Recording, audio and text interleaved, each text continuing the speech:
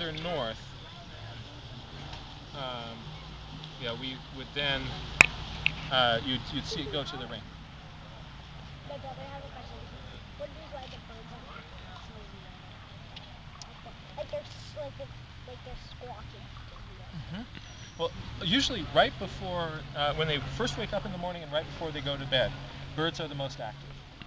And so what they'll do is they need to tell their territories to all the other birds and say, I live here, I'm still alive, and this is my territory. So right when the sun goes down, you'll see more bird activity. And if you wake up really early in the morning, just as it's starting to get light, you'll hear lots and lots of birds singing. It's also a time where there are lots of birds active.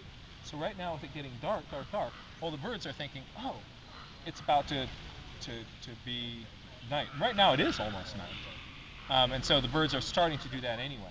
But if this eclipse were happening right in the middle of the day, at noon, you'd see the same thing. It would get dark, and the birds would be going, oh, nighttime's coming, and they would start to kind of go through all of their things of singing to each other and sort of reestablishing their territories.